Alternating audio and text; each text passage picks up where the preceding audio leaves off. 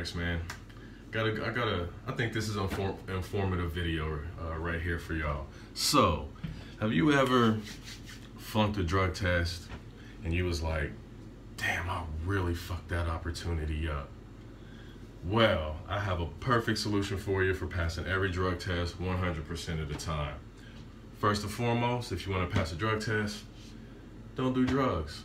You know what I mean? You don't have to worry about it. Be easy as can be. However, if you do like to dibble and dabble in some recreational activities every once in a while, and you know, a drug test just happens to come up, here's what you do. You're going to need a couple of things. First, you are going to need a hand warmer. All right. This is a small one, but I mean, so far it's done the job, but you can always go bigger if you want to. But just remember, the bigger things are, the harder things are to hide. You know what I mean? So again, you can see the size of this right here. It's not too big, right? So hand warmer, you need the fake urine. Now this is just the bottle, and I'm pretty sure some of you have seen this before, but this is the bottle, and it also has the temperature gauge on it because temperature is very important.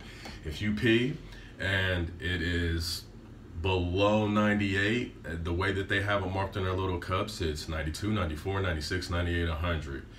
If you're at 100, woo, that's too hot. If you are at 96, depending on the person and depending on the kind of day they're having, they might let you slide with it. They might make you piss again. So let's just go right in the middle. Let's keep it 98 because we know that's the safe as it gets. So you'll need one of these. You will need a thermal, which it's in the car, so I'm sorry I can't show you, but you need a thermos, right? Because you're going to want to fill that up with damn near boiling hot water. Boiling hot water is at 200 degrees, all right?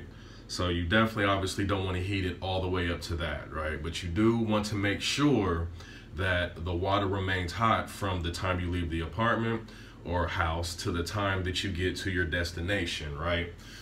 So make sure that it's a thermal. I have one of those thermals that like stays hot for like 24 hours or something. It was like 40 bucks or something. But anyways, it doesn't need to be like that.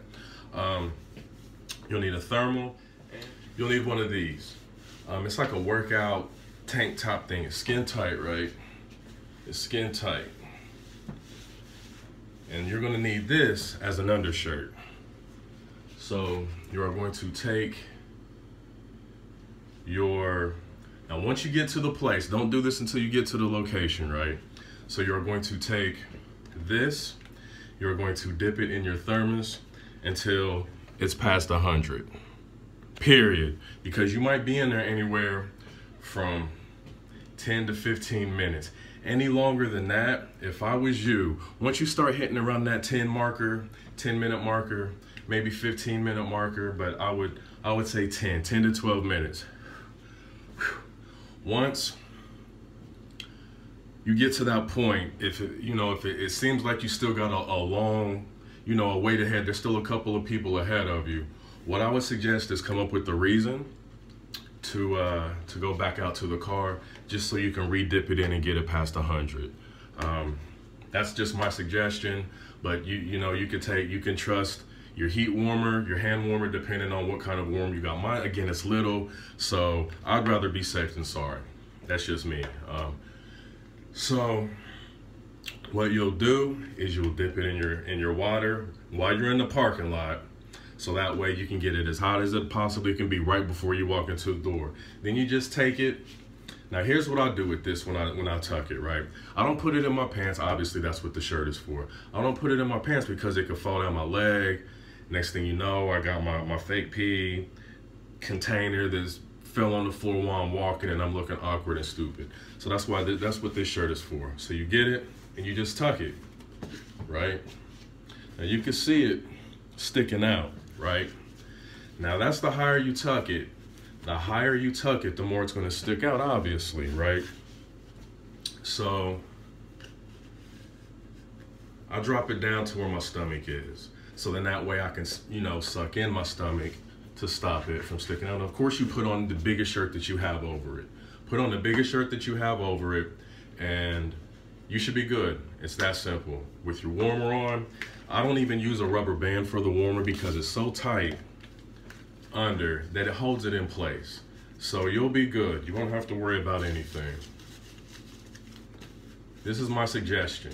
If you want to pass a test, you want to make sure that you pass it, you want to guarantee, this is what I suggest you do right here.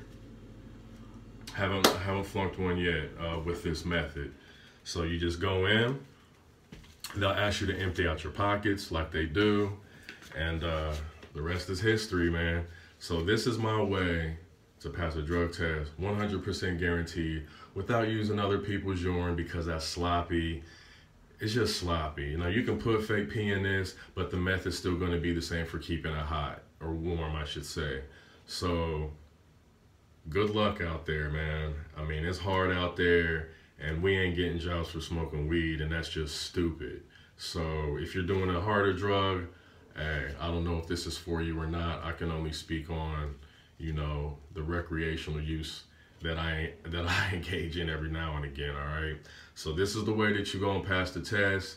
There's no way that you can fail this test, all right? So again, 10 minutes or so, just say you got to make a phone call, step out, dip it in there for a couple of seconds, readjust it, put it back in, go back in, you'll be good to go. Congratulations on your new job.